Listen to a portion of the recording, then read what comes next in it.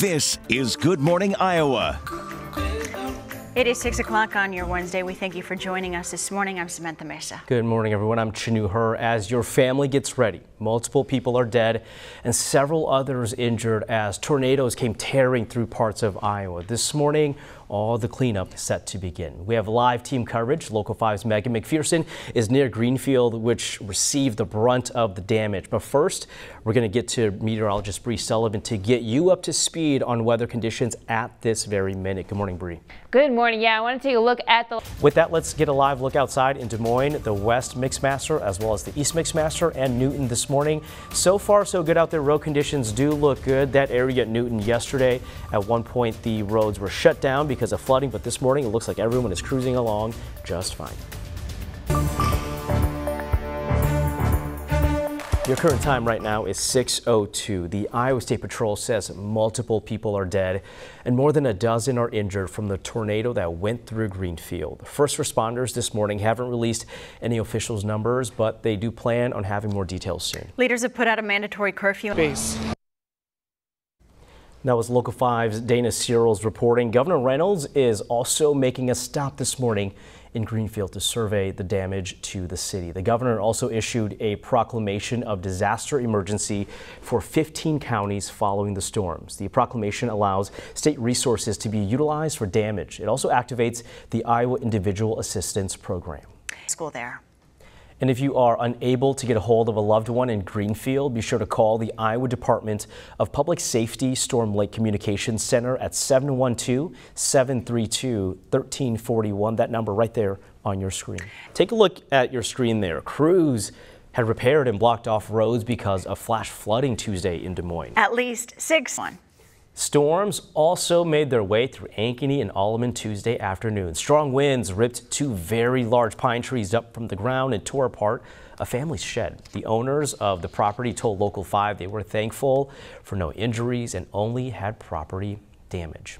And here's some video from the old Des Moines University campus right across the street from the campus that I shot yesterday on Des Moines' west side. This tree was knocked over onto Grand Avenue, blocking off a part of the road. You see the roots there ripped right out of the pavement. That was all due to high winds that we also experienced on Tuesday. And from trees being knocked over, Bree, to flooding, that was kind of how Tuesday started. Yeah. And as the day went on, we really saw that tornado damage. Yeah, yesterday on GMI, we just had a train of rain, 70s. All right, thank you, Bree. 6:10 is your time right now. Let's take a look at traffic outside. I just checked with DOT, no crashes or lane closures to report at this time, but as you take a look around the area this morning in Des Moines, the West and East Mixmasters, and also in Newton this morning, the sun is coming out. Things look good out there. No crashes, no lane closures. Road conditions also look good. A Des Moines sewer project is on its final stage, and the construction is shutting down some roads. So I'm going to let you know what to keep an eye out for. It's just been endless videos and pictures coming in of all that damage that we're seeing out there. So this morning, people in Greenfield, they're beginning to start that road to recovery. Yeah. Thunderstorms, but dry for Saturday.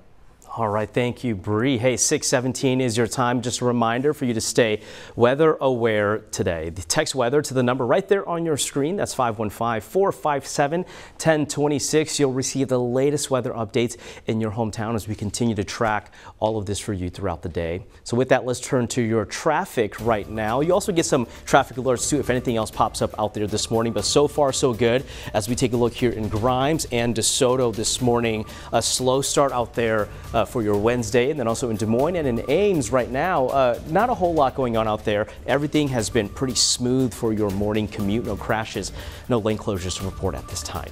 So with that, let's talk about some construction. That is coming to downtown Des Moines as the city works on the final segment of a sewer separation project. Starting June 3rd, the intersection of Fleur Drive, Locust Street, Grand Avenue, and 18th Street will close as work begins to convert the area to green space that will host a new trail connection. The city is asking people just to be mindful of all traffic signs and use caution around all those construction sites. Good Morning Iowa. It is 6:21 this morning. Broadlawns Medical Center is set to have a new permanent president and CEO. Starting July 15th, Proctor Lurman will head the medical organization. Lurman is an alumnus of Drake University and brings over 25 years of experience to this role. He has lived in the Des Moines area for 30 years. Late last year, Broadlawns former CEO Anthony Coleman resigned.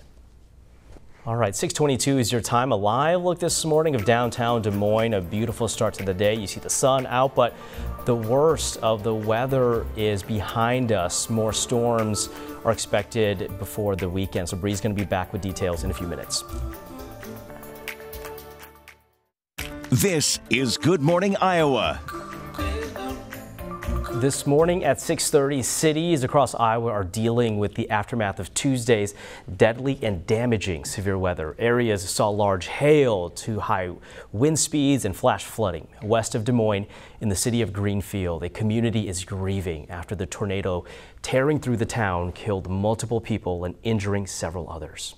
We have team coverage this morning as we learn more about Tuesday's deadly storms. Local 5's Megan McPherson joins us live from Greenfield. First, we're going to get over to Bree Sullivan for a check on your weather before we get over to Megan for a look at that damage there. Bree, what is the latest right now as far as the forecast goes? Thankfully, after those storms moved out, As well as the city they called home. Yeah, they're seeing the worst of the storm damage with parts of the city leveled.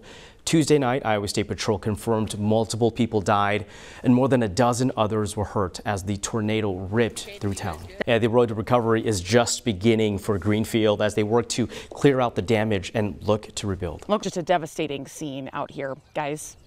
Yeah, and Megan, as we heard from some people that we talked to out there, lots of emotion out there right now. People are still, if they're still looking for their loved ones, it sounds like there is an organization out there offering some help, though. Yeah, that need it this morning. All right, good information for everyone watching this morning. Thank you, Megan. If you are unable to get a hold of loved ones in Greenfield, be sure to call the Iowa Department of Public Safety Storm Lake Communications Center at 712-732-1341. That number right there on your screen. Or food. Yeah, and as we've mentioned, the city of Greenfield was one of the hardest hit. Local 5, we were on the scene Tuesday night as people who live there attempted to just make sense of all of this devastation. In our team coverage, one of those people shared their story with our Jake Brand. The cat just went when our town does. Just devastating to hear that from her there. In a matter of minutes, people's lives were changed forever as family homes were demolished by the storms. The local high school is opening its doors as shelter to those now without a home, and people are setting up a place to grab food and water. On Tuesday, Iowa State Patrol commented on the resilience from Greenfield residents. The Greenfield community Power. Johnson High School is canceling classes today and asking staff to not be in the building. That's according to the school's website. The school is closed today because of extensive storm damage to the building. It's also canceled its a senior awards night, but says all seniors will get their cords and awards before graduation. Classes are also canceled at Samuelson Elementary School in Des Moines after losing power in Tuesday's storms. Morning preschool at Woodlawn Education Center is also canceled. Now take a look at this here. Crews had repaired and blocked off roads because of flash flooding Tuesday in Des Moines. At least. Our 6:40 is your time. We are Iowa's most accurate forecast. A live look this morning in Greenfield as we continuing just getting a look at the damage this morning as the sun continues to come up. Bree, we are seeing just all sorts of damage out there from buildings to trees and still following some deaths out there. yeah, it like Sandy. All right, thank you, Bree. 6:42 is your time now. A live look at traffic in Des Moines, Ames, DeSoto, and Grimes. So far, so good this morning. Haven't seen any issues out there on the road to start your Wednesday. So that morning commute should be good right now as you head out the door to get to work wherever you're heading this morning. Our coverage of Tuesday's storms continues throughout this half hour. Bree Sullivan, Megan McPherson joins us as we continue to learn about Tuesday's damage. We're going to take a live look. Yeah, just incredible damage you see behind her there. So this morning at 6:45, as Greenfield begins that long road of recovery, people are still searching for loved ones and pets. Local 5's Megan McPherson is on your side this morning. And Megan, we've seen the videos of the damage. We've heard from the people out there, but what can you tell us about just what you're seeing right now as it gets light out there? devastating happened here, guys. Yeah, as we take a look at that damage there, yesterday, Bree, it started out with just rain and winds, and then things kind of just picked up throughout the day. It escalated fast, and we had chances on Monday. All right, thank you, Bree. 6:48 is your time. Here's a live look at your traffic. Taking a look here in Altoona as well as West Des Moines this morning. This is going to be by Mill Civic Parkway there. Things look great there in Des Moines here over by Euclid on I-235. And then in Grimes here, everything looks good so far. I just checked with DOT. No crashes, no lane closures at this time. You do see things picking up a little bit out there on the roads, but so far so good to start your Wednesday morning.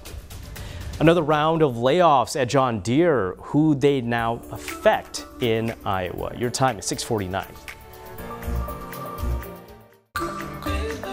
It is 6:51. We are going to take another look at the storms that just swept through the state Tuesday afternoon. So this is a photo shared with us of a tornado just south of Red Oak, Iowa. Here in West Des Moines, high wind speeds and heavy wind whipped through the area.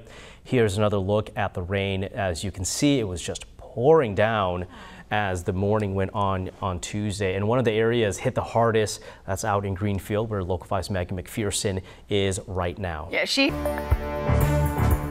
At 6:53, turning now to other developing news. A man is expected to survive after a shooting Tuesday in Des Moines. Police say the victim was shot near MLK Jr. Parkway and Douglas Avenue. We'll bring you any other updates to this story on air and online as we learn more. All right, time is 6:53. Caitlin Clark secures another endorsement deal, this time with the Wilson Sporting Goods. Number 22 signed a multi-year-long deal with the company where the partnership will release signature collections, quote, celebrating Clark's continued legacy. Now, she will also help provide feedback on Wilson basketball products. Her signature basketball line is set to be released later this year. And tonight you can catch Caitlin Clark in the Indiana Fever right here on Local 5. That game starts at 9 p.m. as the Fever take on the Seattle Storm. Stick around after the game to catch our nightly newscast immediately following the game. Bree?